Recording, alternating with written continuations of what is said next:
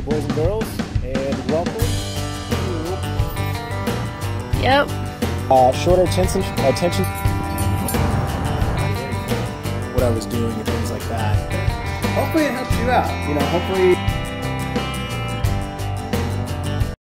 Hello, boys and girls, and welcome to colorful Colorado, right here on the New Mexico-Colorado border. I gotta admit, this is beautiful. I didn't really look up any facts about Colorado. I do know that marijuana is legal there, so if you're into that, over here's where you want to go. So while I'm here, I wanted to talk a little bit about avoidance, and avoidance of distressing memories is what I want to talk about. So, avoidance of distressing memories is any effort to avoid thinking or talking about the traumatic event, and it's also any effort to avoid places, people, and things that remind you of the event. So for me in my own recovery, I didn't really like long trips, and I didn't really like large crowds. So I made a pretty big effort to avoid a lot of that, and that was when I was with like friends and family, my ex-girlfriend, things like that. I tried to avoid it because I didn't want to talk about it. I didn't want to think about it. In fact, it took, just about 8 months before I actually told anybody over here in the States what happened in Afghanistan. Just any story whatsoever. I didn't want to talk about it. I just wanted to come home and get drunk.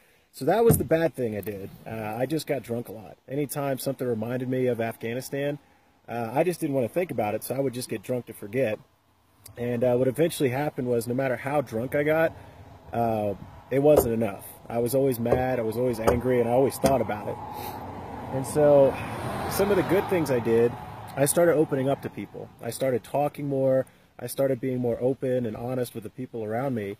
And, it was surprising. I always thought that a lot of people weren't going to understand what had happened there, weren't going to understand the different culture, the different experiences, but in reality, the vast majority of people back here in the States do want to know. They want to know what it's like over there, they want to know what you went through, and they want to know what they could do to help. So the best thing that you could possibly do if you're avoiding thinking about or talking about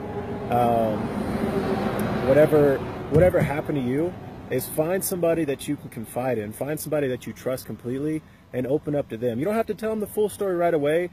Baby steps.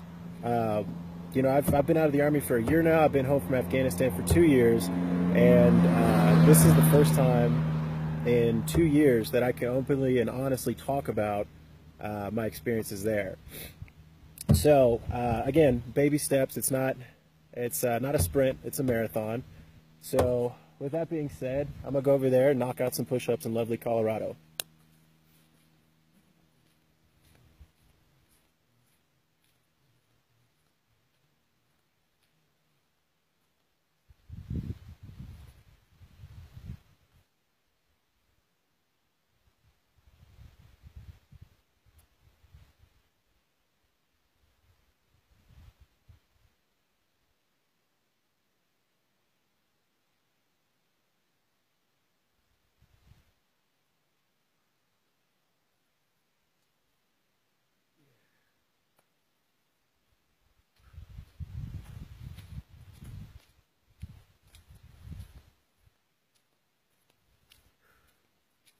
So you may be wondering to yourself, it's the middle of May. He's in Colorado. How cold is it there? It is currently 38 degrees. You also may be wondering to yourself, if it's 38 degrees, what's he doing in shorts and flip-flops? Well, I like being comfortable. That doesn't mean I'm always smart. Alright guys, wish me luck on this trip. I will see you all in Idaho.